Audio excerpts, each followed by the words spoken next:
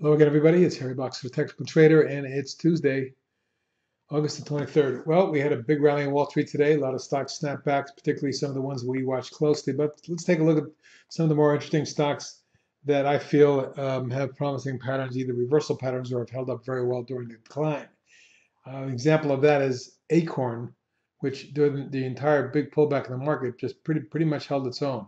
Now today it snapped back 23 cents and is now challenging the double top from earlier in the month. If it takes out the 820 area, we're looking for a run up towards 9 3/4. That's our next target for Acorn. If you take a look back at the overall chart pattern, you'll see a beautiful rising channel for the last 2 years, which indicates at some point that we may see the stock in the $12 range on an intermediate basis. Now, CROS held up pretty well until the pullback in August, bounced sharply on the first rally, came down and retested, tested lateral price support and key support. Today exploded for 311 or 13% on 3.5 million shares and snapped back right to the moving averages. Now, if this declining tops is tested and taken out around the 28.5 area, which I believe will be tested, we could see the stock retest the 32 range and eventually on an intermediate basis perhaps move up to the 35, 36 range, but that's a ways away yet. CVV, big snapback day up 261 or 20.5%. We called that this morning and a breakout above the declining tops line and moving averages. But a beautiful follow through, a nice close, strong volume for the stock. And I'm expecting a test of the 16.5, maybe 17.5 range short term, with ultimately something up near 20 on an intermediate term basis. With gold and silver turning down, we had a sharp turnaround in the DB gold double short ETN, and the symbol is DZZ. That jumped from 390 to 435, closed at 434, a penny off the high, up 49 cents on nearly 20 million shares, by far biggest volume ever traded in the stock.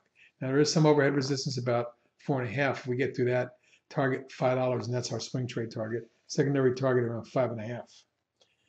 Up next, ELGX, which had held up pretty well in its entire decline, has now got a little head and shoulders potential bottoming pattern, with that being the neckline. Today popped 49 cents or 5.6% on the best volume in about 5 sessions.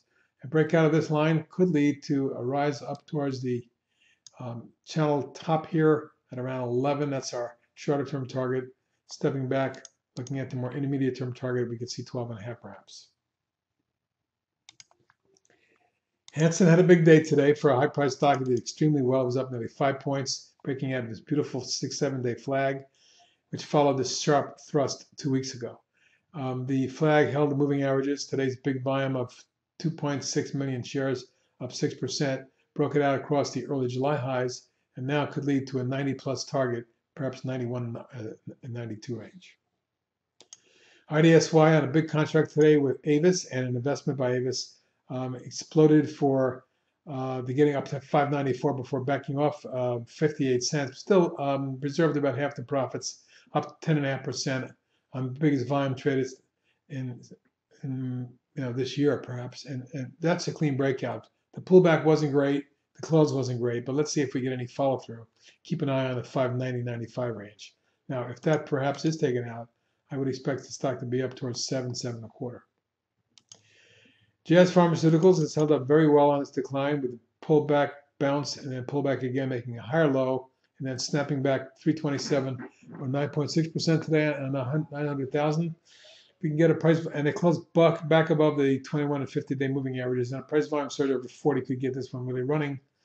To retest the high at 43.5, that's a short-term target, secondary target in the high 40s. Up next is Mako. Now, Mako has had a very strong rally off the 21.5 low with this island reversal. Ran up to resistance, backed off. Exploded through it, got up to declining tops resistance, and backed off a nice orderly flag. Today popped $1.75 or 6%.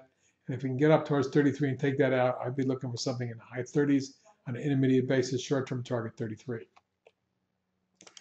Mistral Group, MG, after popping a couple weeks ago, pulled back to test the breakout point in the moving averages, and today exploded for $1.53 or 8.6%. If we get up through the 1985 range, my short-term target is 22. MRGE, also a nice orderly pullback after a key breakout on heavy volume. Market pressures brought it back down to test the trend line, but we snapped back for 34 cents or 6.4% today. Let's see if we can get a follow through to the upside and get back up and test the 6.5 range. That's my short-term target, 7 3/4 secondary target. Very explosive, nice high volume follow through today on PANL, which had a big day yesterday. Yesterday jumping 684 at 25%. Today jumping another 17% at 590, and up about 12 points just in 2 sessions, and almost doubling in the last 2 weeks, 2.5 weeks. So a big move, a breakout across this key resistance here. It's maybe triggered a new intermediate move. I would look for this stock to get perhaps up to the 50 range, 49.50 or so, my trading target on a short to intermediate term basis. Up next is PPDI. I like the way this thing exploded here. Got up to the July high, backed off in an orderly fashion, held the moving average as a price support, and today snapped back $1.27 or 4%. But I'd like to see more volume. If we do get a follow through here, look for a test of 33, my short-term target, secondary target of 35.36. Up next is Ruger, Sturm Ruger, which is setting all-time highs. Now there's key overhead resistance up here in the 31 range. If we get through there, I could see the stock moving into the mid-30s short-term.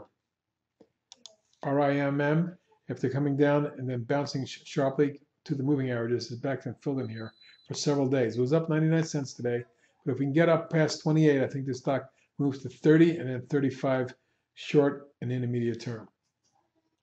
STAA has been moving fantastically, and it's moved up to form multiple year highs here, and it's taken out key overhead resistance in this zone, pulled back, and then today popped back up again, closing near the highs for the entire move. And if we get a follow through here, I'm looking for 8 and then 9 for Star Surgical. SUSS has been a standout, making new multi-year highs, all-time highs, and 52-week highs, of course. You can see the trend and the acceleration here. We're getting up near the top of the channel, but this could explode and move into the mid-20s short term. That's my trading target for Susser. And finally today, one of the other also short in precious metals, the ZSL Pro Short Pro Shares also short silver, jumped $1.03 or 9.5% today on 15 million shares, and is now testing resistance at the early August low. We get through here, I'm looking for a move to 13.5, my swing trade target, secondary target at 15, and longer term target 16.5, 17. And there you go. Those are some ideas on the long side for tonight. Have a good evening.